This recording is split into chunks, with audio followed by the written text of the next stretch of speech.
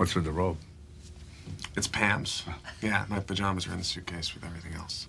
Hey, I'll lend you a pair of Jacks. Okay, honey? Sure. Oh, you don't have to do that, do Oh, you? no. No, that's fine. We have to.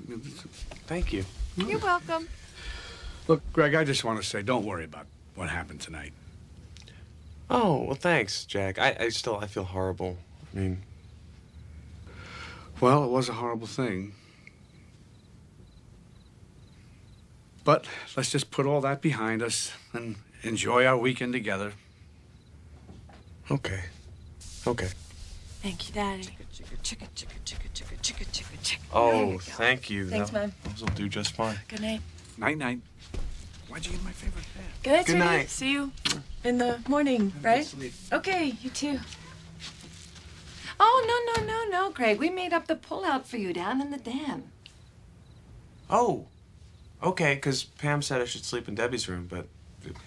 Well, Debbie will be sleeping here tomorrow, so this way you'll have more privacy. You'll have your own bathroom. Well, just try not to flush the toilet, okay? It's always a little quirky.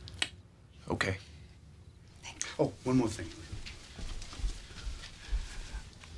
I'm a realist. I understand it's the 21st century, and you've probably had premarital relations with my daughter. But under our roof, it's my way or the Long Island Expressway. Is that understood?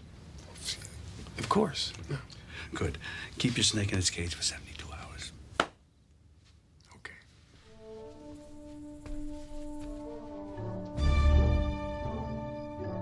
Welcome to Atlantic American Airways Lost Luggage Department.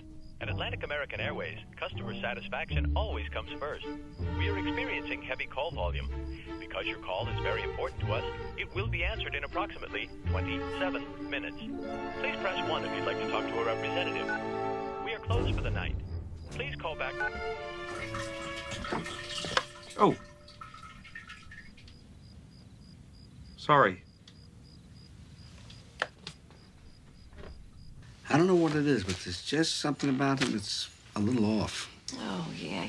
Jack, you know we've been through this with every boyfriend Pam has had since, middle school. I think Greg he's a lovely young man. And, honey, Pam thinks he might be the one. She said that? She said those exact words? Well, I mean, I didn't tape record her, Jack, but that's the impression I got. I just feel sorry the poor boy never had a home-cooked meal. I mean, what kind of a family doesn't have time to sit down for dinner? Fugitives. Please try to enjoy the weekend, huh? Both our daughters are in love. That's what I'm worried about. Oh. Oh, geez, I just realized something. What? Pam's middle name. Martha.